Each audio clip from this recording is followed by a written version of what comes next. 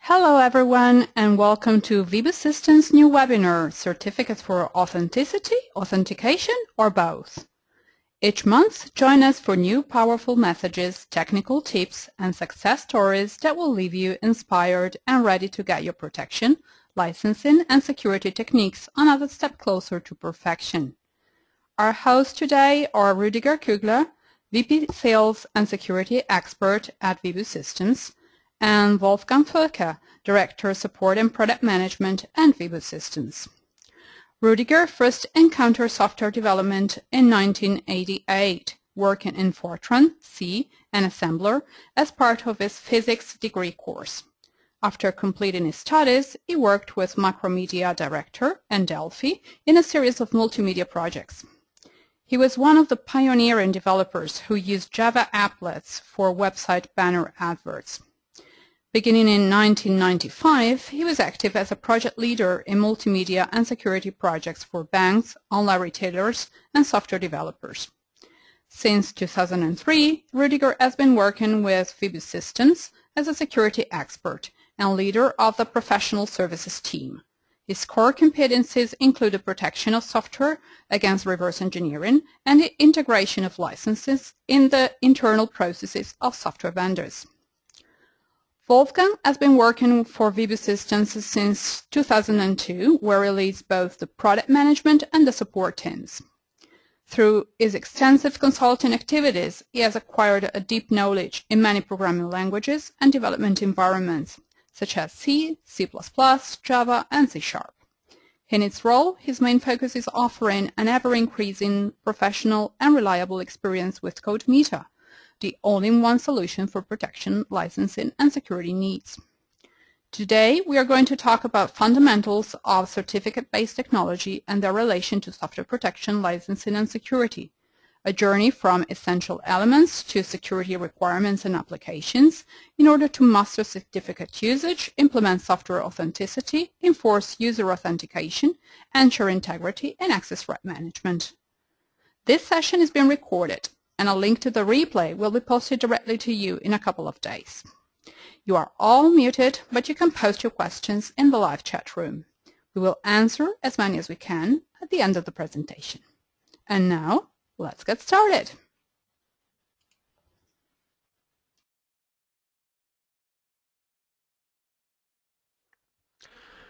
Hello, my name is Rüdiger Kügler, and I'd like to welcome you to our presentation podcast about certificates. Maybe you have visited our broadcast half a year ago. In this podcast we talked about cryptography, about asymmetric cryptography and symmetric cryptography, and in this podcast we also introduced the terms private key and public key. This is something that we also will use today.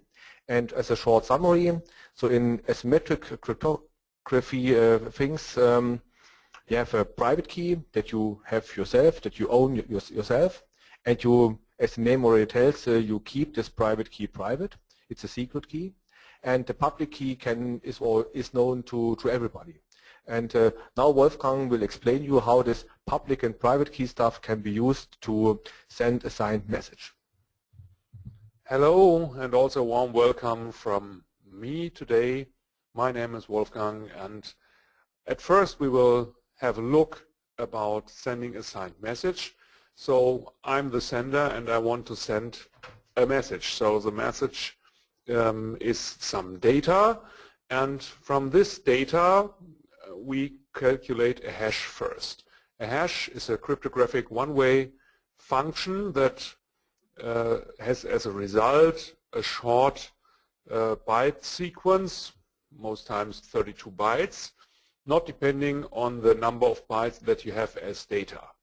And one of the properties of a hash function is that if the data changes also at 1 bit, then the hash is completely different.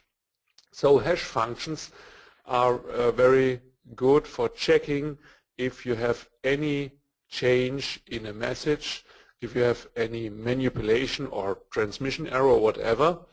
And so we calculate this hash first, and then we sign this hash. Instead of signing the complete data, we just sign the hash. For signing, we need our private key, our secret key, and then we get the signature. So as a result, we have our message as data and the signature.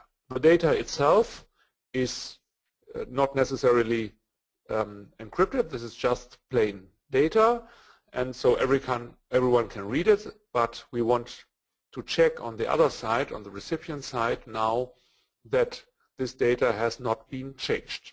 So we send over our message together with the signature to the recipient, and on this side the hash is calculated a second time and should be, of course, the same if there was no transmission error or manipulation at the data. Then we use the public key to verify the signature that we got, and as a result you get an OK or you get an not OK, and depending on this you can decide how to continue. If everything is fine, it returns to green state, and you can trust that the data is really sent by this sender. Okay, so let's assume that I'm the recipient and that Wolfgang is the sender of this message. And so let's also estimate we have never seen each other, so we have no contact. Okay, today we're sitting together, but let's just estimate we would never be together. And so the question is, if I have this public key of Wolfgang, how do I know that this is real his public key and it's not a fake public key of somebody else, Wolfgang? How do I know that your public key is really your public key?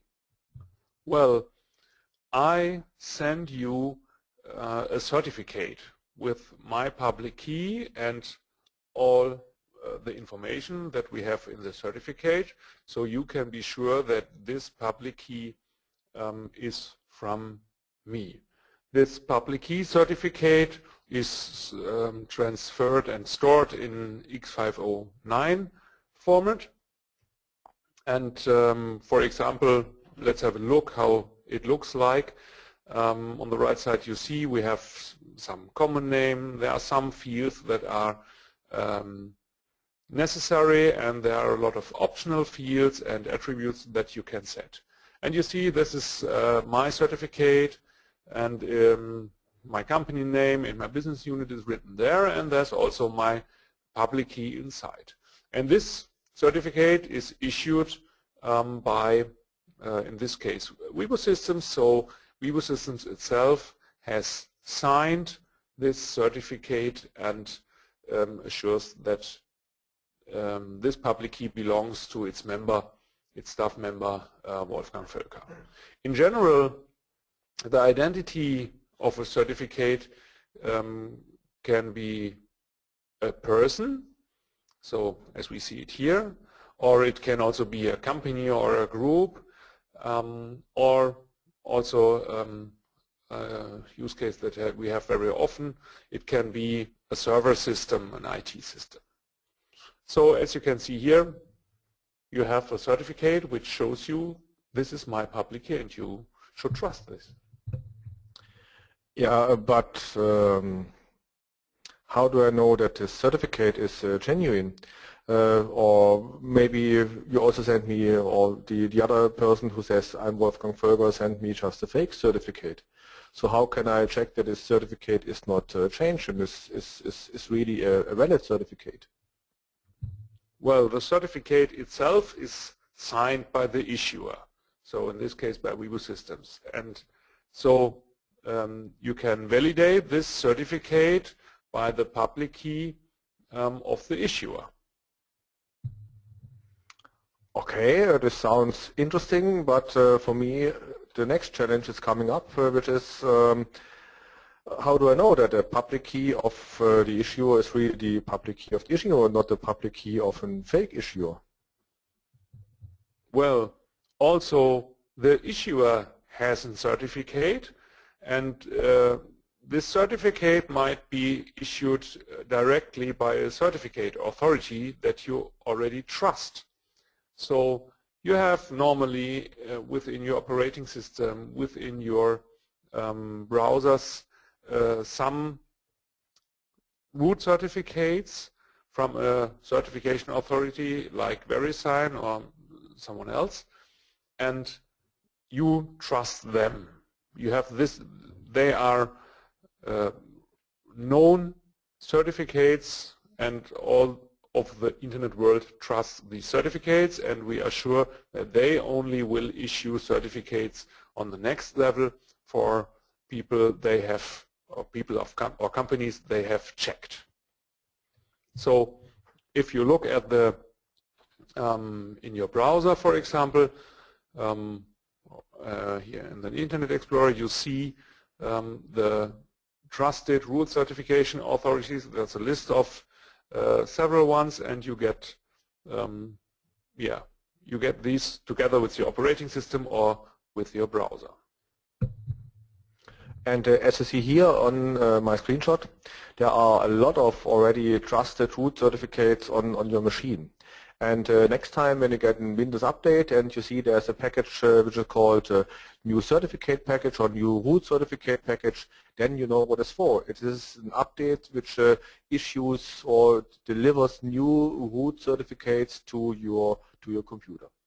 And of course, this is not only included in Windows, it's also included in the Macintosh operating system and included in Linux and so on. And so these root certificates are already included in nearly every operating system.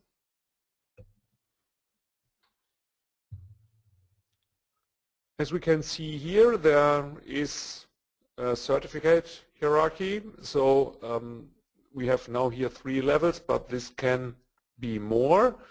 So you have a root certificate which issues some certificates for some intermediate certificates that are used for issuing other certificates. And so you have this hierarchy, and you can check this chain up. If you, for example, start with Stefan at the bottom, at the left bottom, then you can see that this certificate has been issued by Inter1, and this one has been issued by root, and so you can check one certificate after the other until you get back to the root certificate that you can trust. And so this means I only need to trust the root certificate. So if I have this in my list of trusted certificates, then I can use this to check all the other certificates which are derived from this root certificate. So it's a quite easy and simple thing. If you're a software developer and you want to develop solutions using such certificates, then of course it's an effort to create such a certificate and let it signed by a root authority and so on. And therefore there are the so-called self-signed certificates, and this is a certificate that you generate your own. So you take your private key to sign this certificate for your own. So it's signed with the same key which is included in the certificate.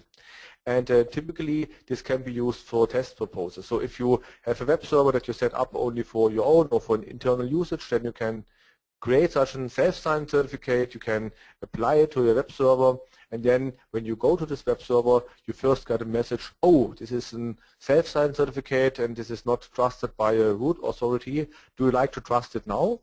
And then you can say yes, and from this point on, everything works fine, and you can use it as a standard normal certificate. So this is a good way for testing and developing software using certificates. Is a good way to use such a self-signed certificate for your first initial tests.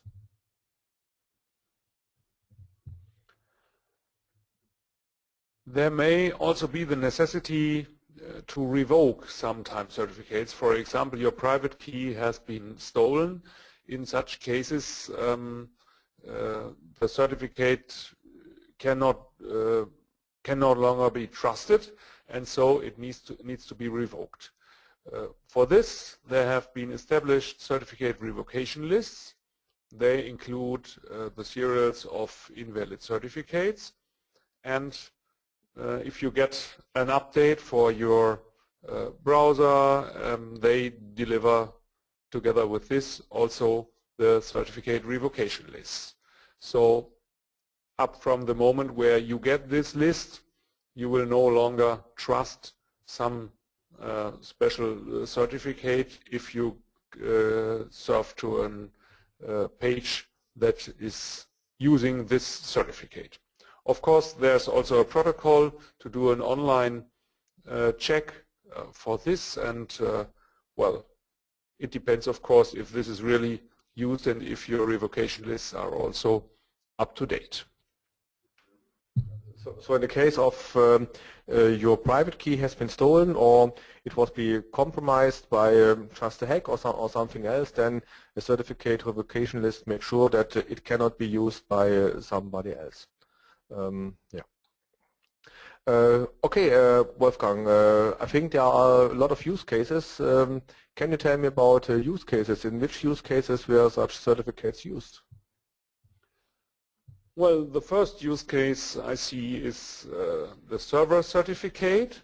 So that's what we are doing every day. We are surfing in the internet, and then we go to pages that we should trust. For example, if you're doing some home banking using your browser, then you need to check that you are really connected to the bank you want to be connected to, and not to a page that has been placed somewhere in the internet. And for this we have the server certificate. So you as a client, as a user, can check the identity of the server, so everything is okay if you get an established secure connection. The second use case are the client certificates. With the client certificates, the client can authenticate against the server. So if the server wants to be sure that he gives access to some pages, for example, only to special clients, then the clients can use client certificates, and having this, they can show the server who they are, and then they get through and get their contents. We are doing this in our hosting center here in Germany, the Wibu operating services. There we are working, for example, with such client certificates to allow the owners of the hosted license central to do the configuration in the web front end. Another use case are the email certificates or VPN certificates. So a personal certificate which you have and where you can, for example, sign your emails, so everyone else in the world can check if he gets an email from you that it's really from you. A very important thing is the communication between individuals and machines, or between machines and machines. And therefore there's a standardized protocol which is called OPC, and there's a new version which is called OPC UA for Unified Architecture. And what does this mean? So this means that every PLC or every embedded device, every machine has its own small server, and everybody can connect to this machine and say, oh, I want to get some data and some do some measurements on this device, or I can change some data and say, okay, you should increase speed or decrease speed of something. And if you think of a standardized protocol that you can use to speak with a machine and say, oh, turn faster or turn slower. In this case, of course, you need a lot of security. And that's why in the specification of this unified architecture standard, the definition says you should use certificates for the check of both sides that the right person or the right machine is talking with the right machine. And this is one more use case where you find certificates today, and I think here much more in the future. Another example is Authenticate. Authenticate is a way to sign your software, and with this Authenticate you can make sure that your software is not changed from the way from you to your customer. And so the customer can check, oh yes, the software was really developed by you as a software developer, and the software was not changed, modified, and so there is no virus in the software. And so the software is signed, and they just can check the signature. We will dive a little bit more deeper in this Authenticate, what it can do, and of course also what it cannot do for you. And the thing that Authenticate cannot do for you is to check your software in terms of software piracy and in terms of licensing. So if you say, I implement some licensing API and check if a license is there, then do this, or otherwise bring an error message. And you say, oh, I'm using Authenticate to just check if the software is not modified, this is really a false friend, because you think it's good, but you will see it is not good. And therefore you need other tools to assure this this code integrity of software, and we will show how to do this with our tool AX Protector and how this works. Okay, maybe Wolfgang can tell us more about the server certificates. Yes, let's have a look to server certificates. On the right side, on the server side, we have the certificate of the server together with the private key for this certificate. So the server has everything that he needs to answer a signing request from the client that is done during the establishing of the HTTPS connection. So such a server certificate, if we are in the browser world, we need always an HTTPS connection, so secure socket layer to do this. The client can verify by this the identity of the server, and this is automatically done during setting up the connection, and the client can check with one of the root certificates he has stored that this certificate on the right side is a valid one and there's everything okay. So that is what the server certificate does, and you can see this if you, for example, look on this screen of the browser. Then you have just a log in the at the top to see that this is an encrypted and secure encrypted connection. Looks a little bit different in different browsers, but is always the same.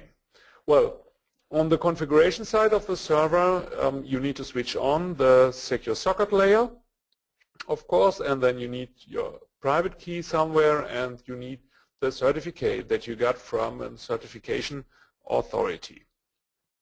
These are the three things that you need. So establishing a server with a certificate is not much work. You need, of course, to get a certificate especially for this server, and then you can switch this on and can offer HTTPS trusted connections.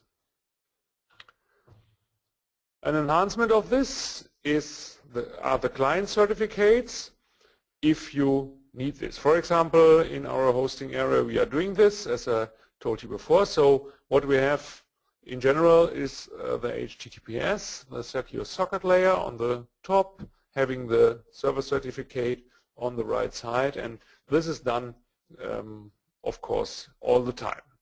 Then, as an addition, we have the possibility that the server can check the identity of the client. For this, the client has its own certificate and a client private key.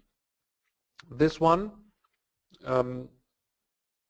is used to sign a request that is coming within the protocol from the server during establishing the connection, and the certificate of the user, of the client, here has been issued by the authority that also issued the root certificate on the right side. So this is, for example, in the context of the company that you are currently working on.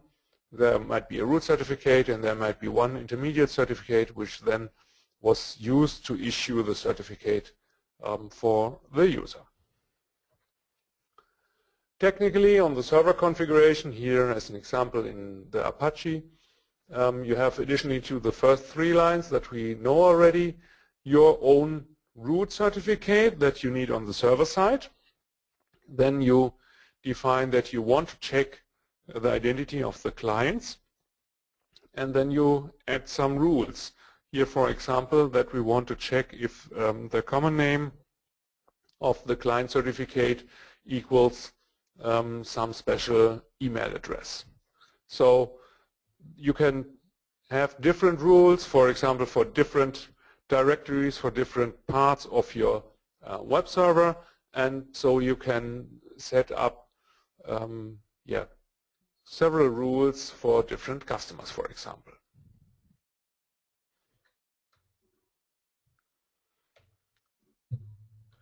Okay, so when we issue such a client certificate, there are 2 different ways. One is the recommended way, the standard way, and the other way is the easy way. And let's start with how this recommended way works. And let's assume I'm the client and Wolfgang is the server or the root authority, and how does it work?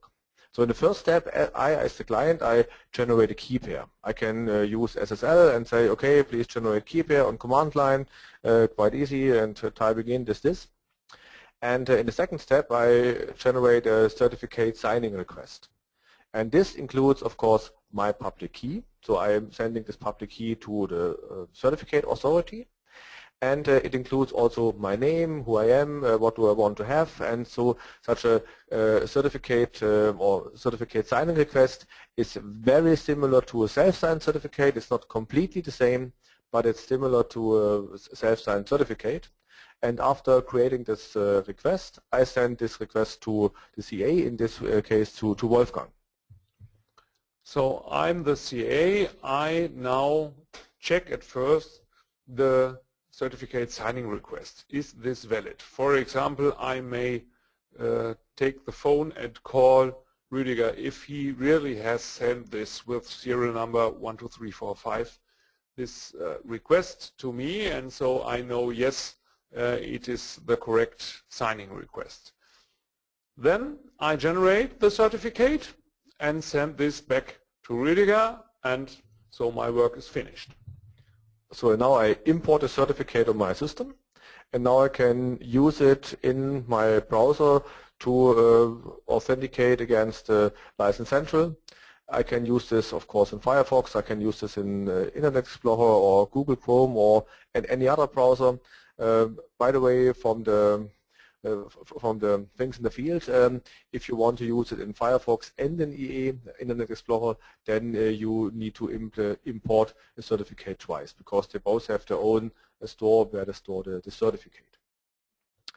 But as I told you, this is the recommended way, because in this case, I'm the client, I know my private key, I know my public key, and the root authority only knows my public key.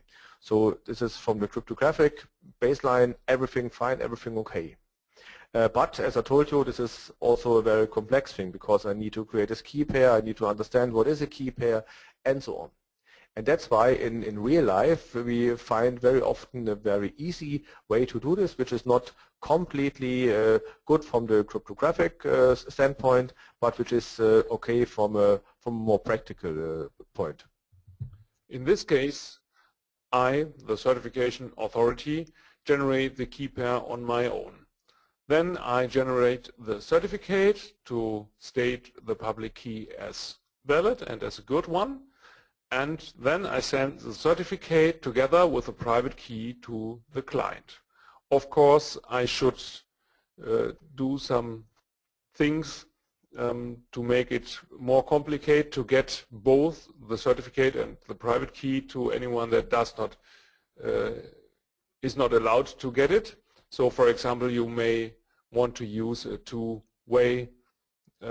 different ways to send certificate and private key to the client.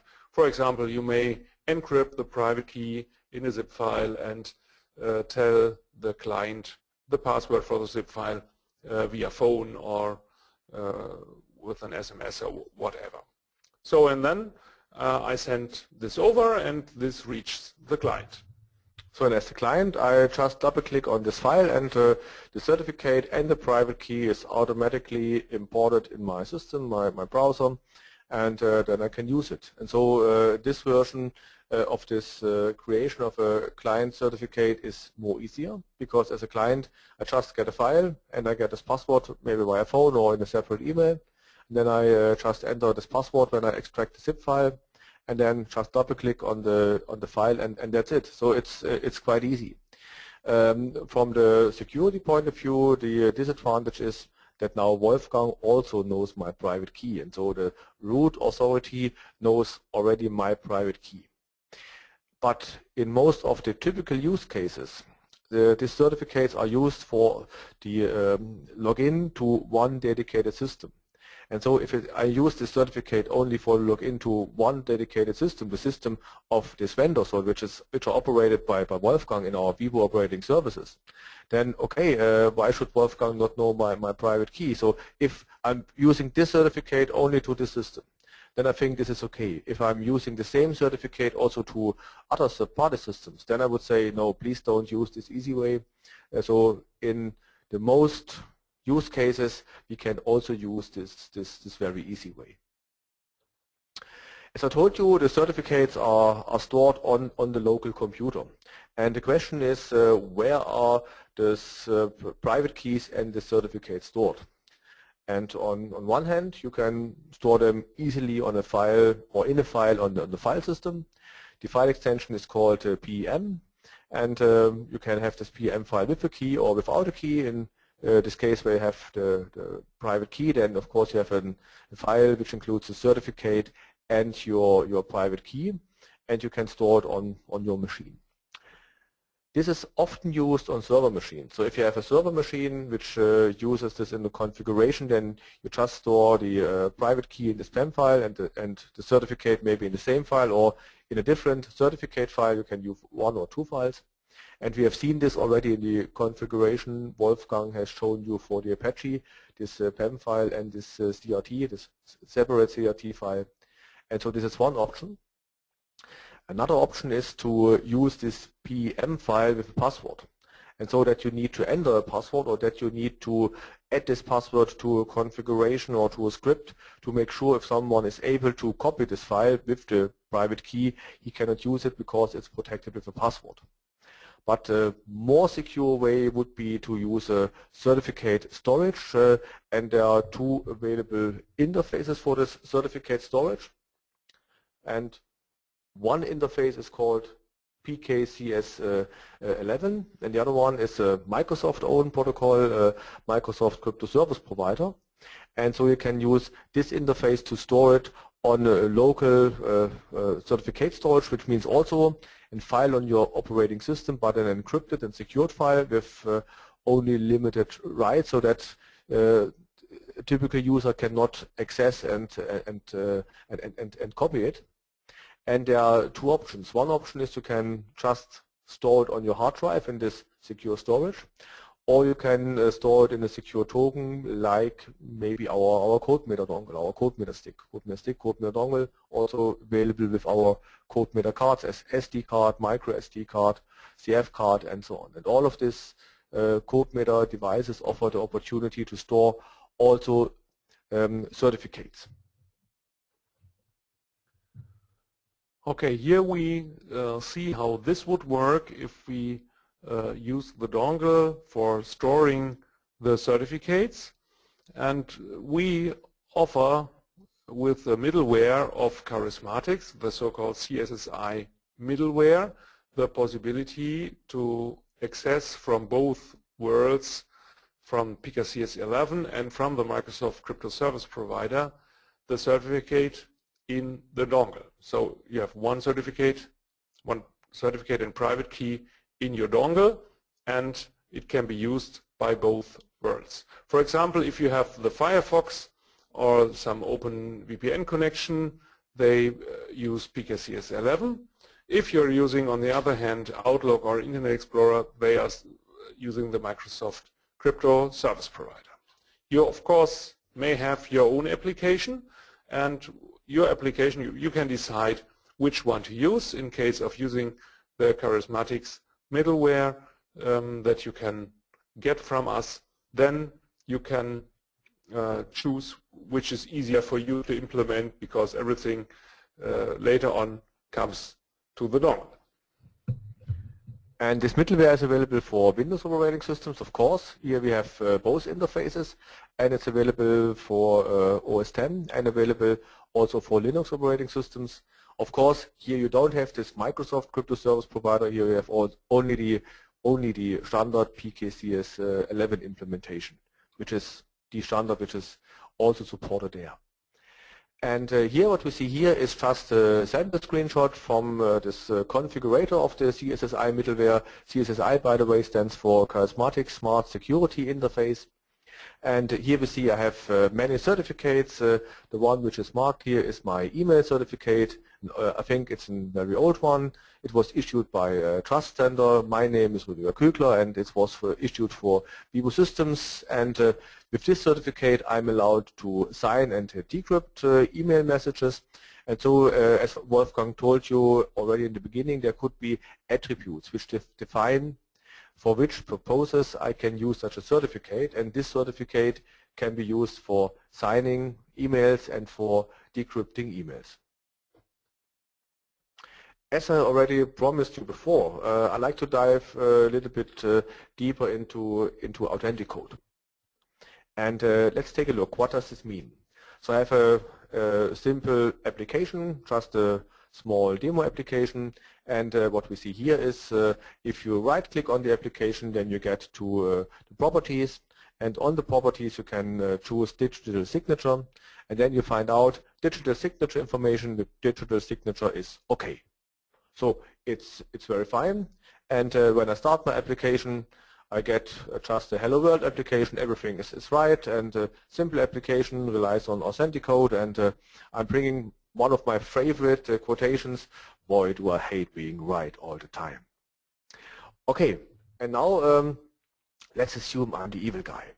And when I'm the evil guy, I want to patch this application. And so I found out where is the string right in the software, and I overwrote this with wrong. And so now the sentence is, boy, do I hate to be wrong all the time, which is not true, by the way, but okay. And so now if I right-click on the application again after changing the application, of course we see the digital signature is no longer valid because I changed the application, so the signature does not belong to the application, and so you see that yeah, the application is no longer valid. And the question now is, will this application work? What do you mean, or what do you think, Wolfgang? Well, it will not work, of course, because it's not trusted. The digital signature is not valid, so why should it work? Not a good idea to work. Okay, then let's take a look. And so I just double-click on the application, and what we see here now, the application starts. Okay, it depends a little bit on the settings of the operating system. There are two options. One option is you can have a warning, not an error, just a simple warning. Or you can say, I don't want to be warned, just start the application. And if you take a deeper look, then we see, boy, do I hate being wrong all the time. And so what you see here, my patched application starts also if it is signed with Authenticate. And so to rely on Authenticate in terms of copy protection is maybe not a good idea. And so the scary answer is yes, the application is still running also after I have patched the application. And so as a short summary of this Authenticate, if you have a Windows operating system, you can start applications without signature, you can start applications with valid signature, and you can tell the operating system it also should start without any warning applitions with an invalid signature. And as I told you before, if I'm the user and I'm controlling my system, I can do everything. And so if I, as a user of the operating system, I want to check, is the application really from the software developer? And is it changed, is it a virus or not? then Authenticode is very fine. That's why what is made for, and it's really good for this. But it's not a good idea to use Authenticode for copy protection. Well, Rüdiger, I have heard that you may be right with this, but you can check, or I can check within my application the Authenticode signature. Can I? And you think you can check if it is valid, not valid, who has it signed, so is it signed by you, and when was it signed by you, so is it the current application, and in case if you think if something is not okay, then you say, oh, I will want to exit my application, maybe you hide a call so that I don't find this check, or you do some wrong calculation, but by the way, I think it's not a good idea, because then maybe your user thinks your software is buggy, and I'm not sure if you want to do this, but this is also something you could do. And okay, so let's take a look. This is my application with integrate Authenticode check. So because I thought that you would ask me this question, that's why I also prepared an advanced application, which includes this Authenticode check. And if I click on the do something button, then we see Authenticode check is okay. Boy, do I hate being right all the time. And now I do the same change on the application, and I try to start it. And when I start the changed application, then I get now the message Authenticode check failed. That's, I think, what you expected. But I would not be Rüdiger if I have no idea. And so you have your own software, and your own software is speaking with Wintrust DLL. This is the one who is responsible for this Authenticode check. And so we have a well-known and documented Windows API. And if I want to attack this, I can just patch my Wintrust DLL.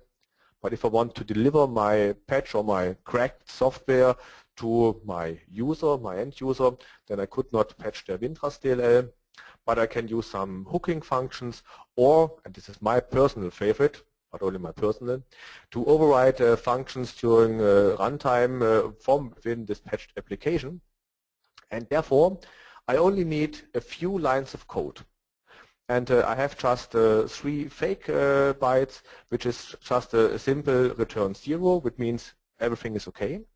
And now I go here and I load this Wintrust DLL, or if it is already loaded, I'm getting a pointer where it is already loaded. Then I'm finding the entry point of this WinVerifyTrust function with getPockAddress. And then I just override the original functionality with this, yeah, everything is fine, just say that the signature is fine. And I also sometimes I hear, oh, you could not override code in the memory which is executable. This is also not quite accurate. So if you know how to do this, you only need to call the function called virtual protect. And with this virtual protect, you can remove the write protection from executable memory. Then you can just override with the move command this executable memory, and at the end I just reset it. Maybe there are some checks in the software which checks if the executable part is read or not, write protected or not, and so I just reset this, and then I include only this code into my hacked application. And now, so I just need to inject this code. And now when I start this application, what we see is it still works. And the Authenticode checks, it now says everything is okay. And as we see here, I see my boy do I hate being wrong all the time. And so, as I told you already, Authenticode is very fine to protect the user against viruses. But it's not good to protect you as a software developer against piracy. And I think we have an option how to protect you also against piracy, because I think you're a software developer and you want to be protected, and your software is valuable, so you should protect it. And one option for this is use our tool AX Protector. Yes, with AX Protector we have the possibility to secure your application. We have this tool, this technique for every kind of application. So if you are creating applications for Windows, if you are creating binaries for Linux, for Mac OS X, if you are making .NET assemblies, if you are working with Java. For all of them we have the AX Protector functionality where we can do protection. Additionally, also for the embedded operating systems, we have solutions where we use the CodeMeter embedded driver as a basis, and then either the AX Protector that is using this embedded driver or the EX Protector, which is doing the checking of the loading of the different modules.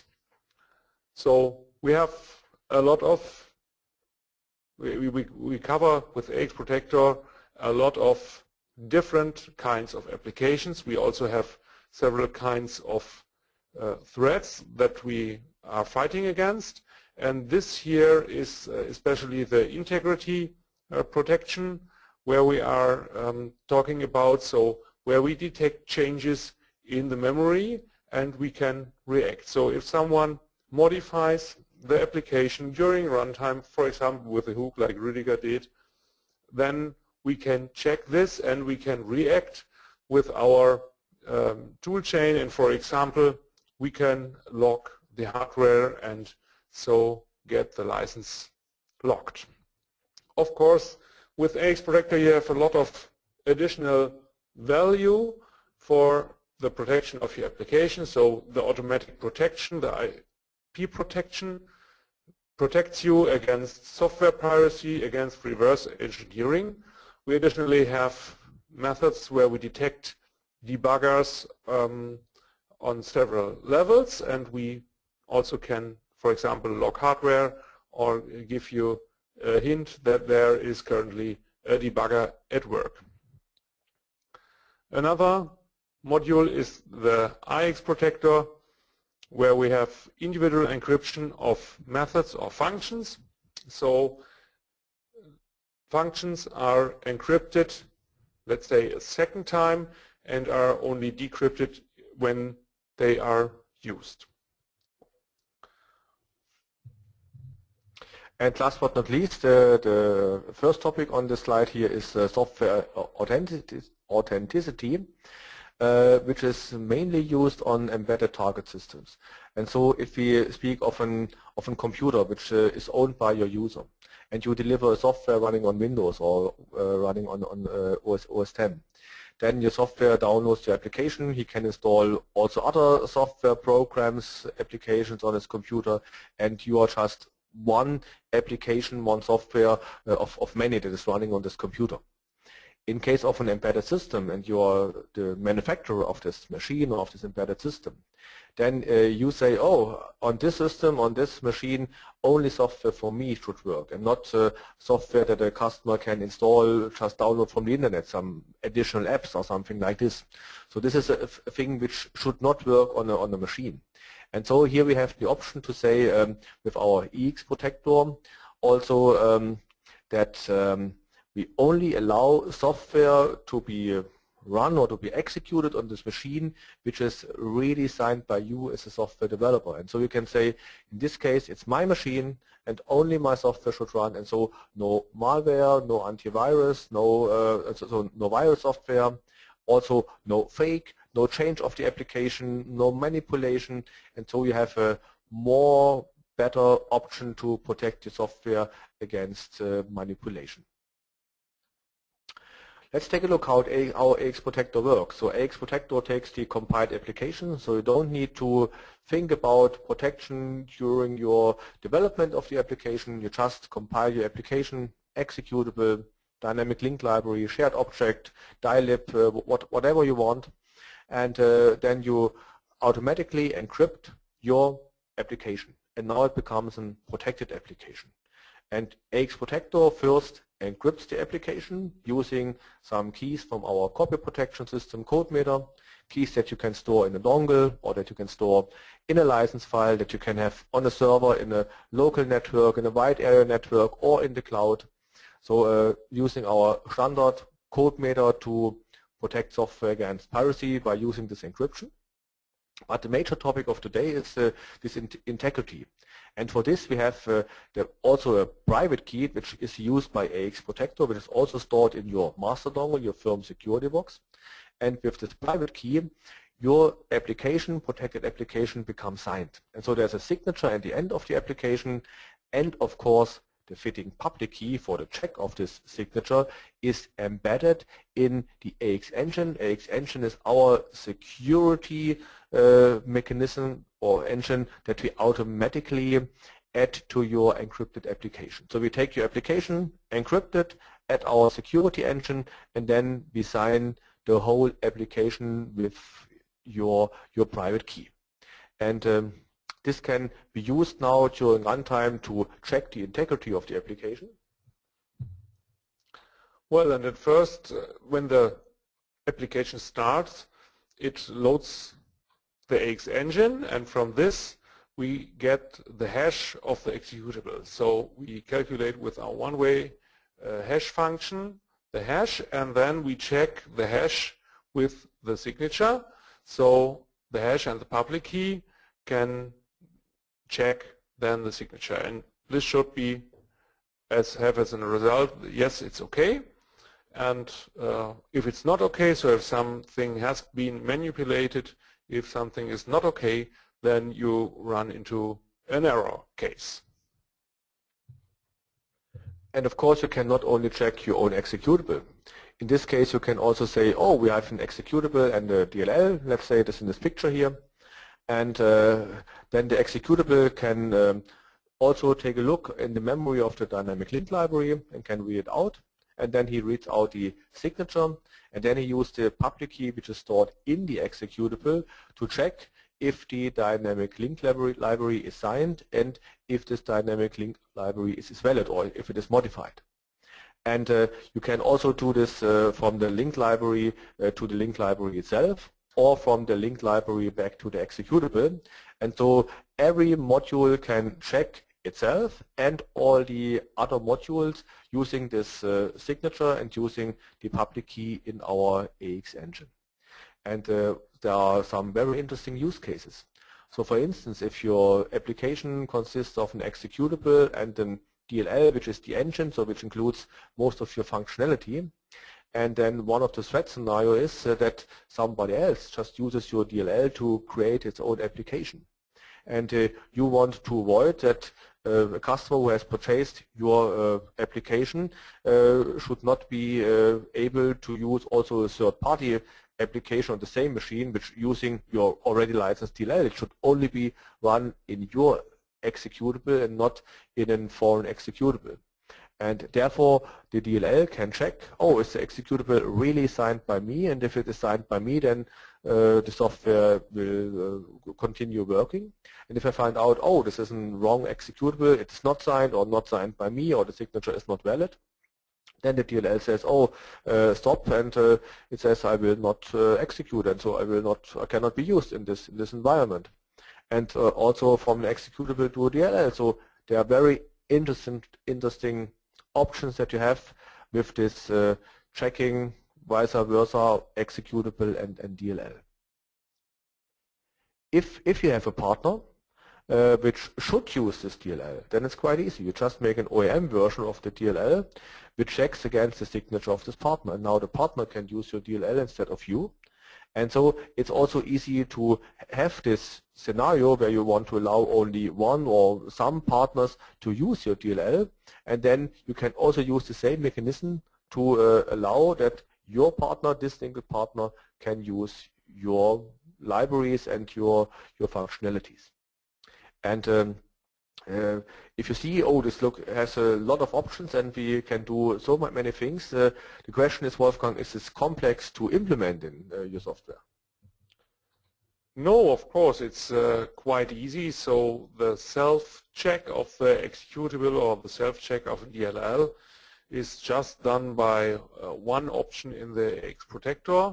So the option CAV enables the self-check, and this of course can be done also in the graphical interface, so you don't need to go to a command line. Yeah, it's just an option in the graphical interface, which is already checked per default.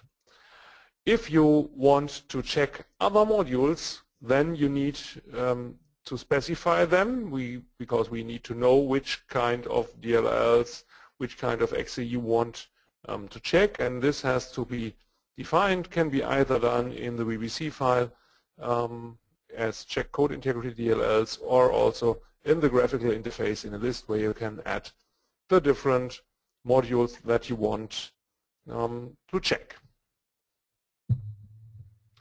As I already told you, for embedded operating systems, AX protector is named EX protector.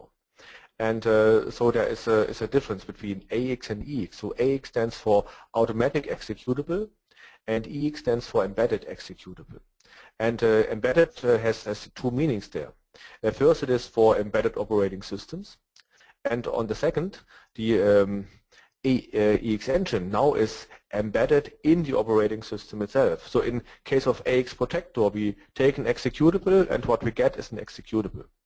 In case of this EX embedded executable protector, we take an executable, maybe a downloadable kernel module on VxWorks, or maybe a real-time process RTP on VxWorks. We just take this executable, we encrypt it, and what we get is an encrypted file, which is not which will not execute standalone. And so for this, you need this EX engine, which is integrated in the operating system. And so in modified operating system now checks, before it loads its modules, its executables or libraries, it now can check, is this executable signed or not? And so on an embedded system, we have also the option to say, I will only allow that my own software can run on this embedded device, and no other software should work here on my own device. And it's also possible to integrate this already in the boot mechanism, so in a bootloader, and in this case you can encrypt the whole operating system. So in case of VxWorks, the complete VIP image can be encrypted, and then you integrate our EX engine. By the way, this is already available for VxWorks 7 as in the standard package as a basic security and an advanced security profile, or CodeMiller security profile, which comes originally delivered with VxWorks 7. And in this case, the operating system is encrypted, and the bootloader finds out, oh, is this encrypted? Is it signed? Do I have the license to decrypt it? Is the signature valid? Should I execute operating system? And if it is not valid, it says, oh, sorry, I could not execute because this device, this machine has been manipulated. And there's also one more difference between a standard computer and an embedded device. If you're an embedded device manufacturer, we very often see in the field that there's a device manufacturer who builds the device with its firmware, and then there's an application developer who builds the business application on top of this device. This could be a PLC with a PLC runtime and an application which runs on this PLC, or this could be some other high-level programming stuff which is available there. And in this case, the use case is that the manufacturer of the device should be able to assign a new firmware, and so that only he is able to change the firmware, but the application developer should be able to change his application. And that's why in this case we don't use simple private key public key cryptography. In EX Protector we use certificates, and we use a management system so that you can say, oh, this certificate is allowed to change the application level, this certificate is allowed to change on firmware level, and is allowed for a device class, and so on. And so there's a rights management which answers the question, who can sign which application. Well, after this short trip to the embedded world, we now want to have a look at the usage of the certificates within the CodeMeter world. We have two examples today. The first is the secure firmware update. So for our firmware update, we are working as follows. There is a Wibu root certificate, which we have created here. And from this Wibu root certificate, we create production certificates. In every dongle that we have produced, we have put the public root key during production. So this is the public root key that can be used to verify everything in the future. So if we now want to do a firmware update to bring you new features to the already delivered CM dongle, then this firmware update is signed with a production certificate. Then you put this firmware you send this firmware update to the dongle, and then the current running firmware, so the old firmware, checks the update, so it builds the hash and it checks the signature and the certificate, and if everything is okay, then it applies the new firmware into its protected memory, and after this your firmware is updated. So this is one way where we use certificates. Another one will be a little bit a look in the future. In the second half of this year, we will publish CodeMeter 6.0, where we introduce CodeMeter Universal Firm Codes. Such CodeMeter Universal Firm Codes can be applied to the CM dongle on one hand, or to CMX licenses on the other hand. So this is working fine for both. And one of the main features of this universal firm code and of the functionality that we introduced then is the license transfer. With this we have the possibility to transfer licenses from one CM container to another without having contact to the software vendor. And to realize this system, we are working with certificates. So the licenses are signed by the software vendor with a certificate that he already got from Wibu-Systems. The license itself then consists of a certificate and an encrypted part, because we need to ship also some secrets, for example the keys that are used for the cryptographic functionality that you need to start your protected application. The license certificate then can also contain an authorization for a license transfer.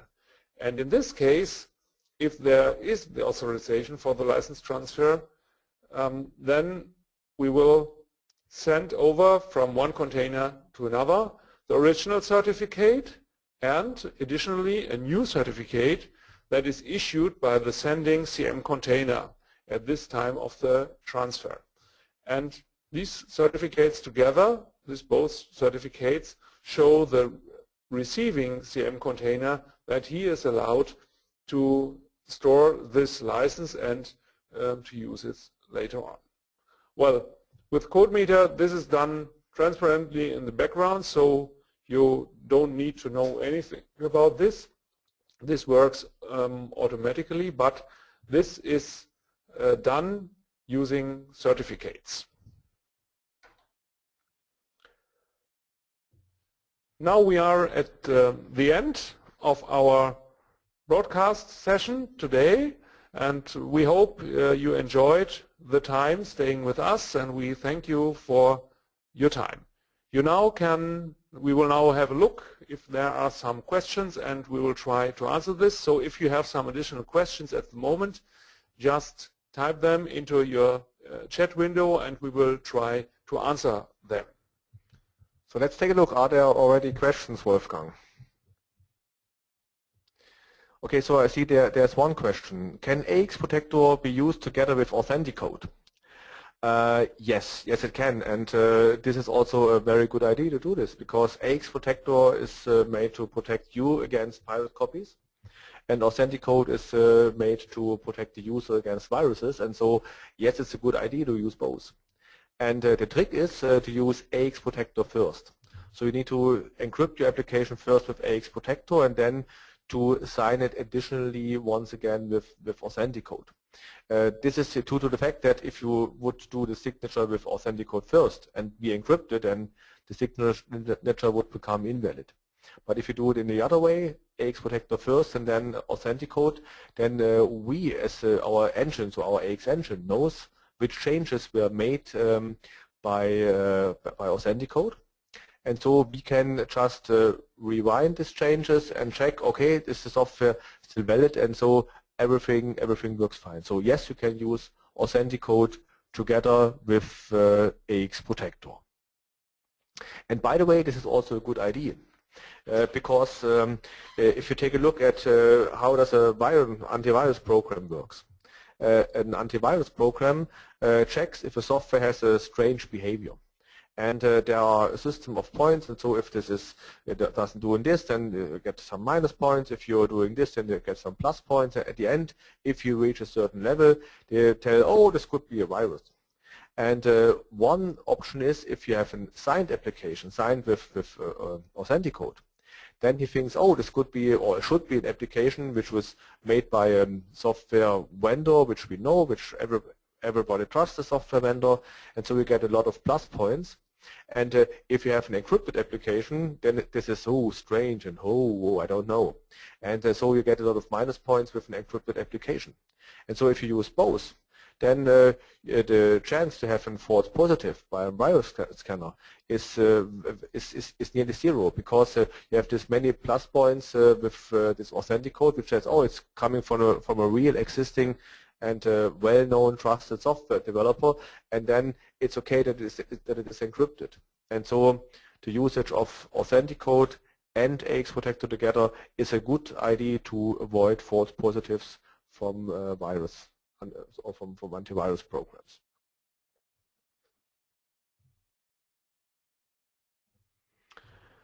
So if you have any further questions, feel free to contact us directly or to contact your local sales rep to ask these questions. And if you want to test our products, then feel free to order a CodeMeter SDK so that you can check the functionality of CodeMeter. And yeah, feel free to ask us. So thank you very much for being our guests for this 1 hour. It was a pleasure, and I'd like to say bye-bye and have a nice day. Also from me, bye-bye and have a nice day. Bye.